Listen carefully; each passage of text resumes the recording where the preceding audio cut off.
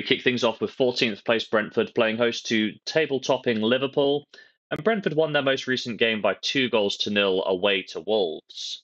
They did their job as the away team. Despite having significantly less possession and less goal-scoring opportunities, they managed to make their chances count.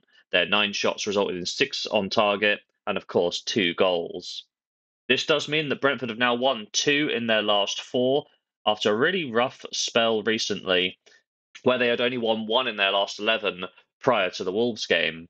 The away side, Liverpool, well, they made hard work of their recent victory by 3-1 against Burnley. It was nice to see Darwin Nunez score a goal to put the game beyond all doubt. Now, they have resumed winning ways following their loss to Arsenal and are unbeaten in 12 of their last 13 Premier League matches. Head-to-head, Liverpool won the game earlier this season by 3-0. A game where Brentford, well, they generated a fair amount of chances, but it was Liverpool who made theirs count. Additionally, Liverpool have won 3 of the last 4 encounters.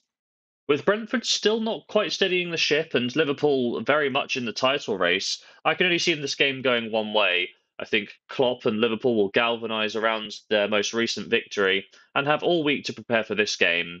Liverpool to win away from home for a full stake in bet number 1.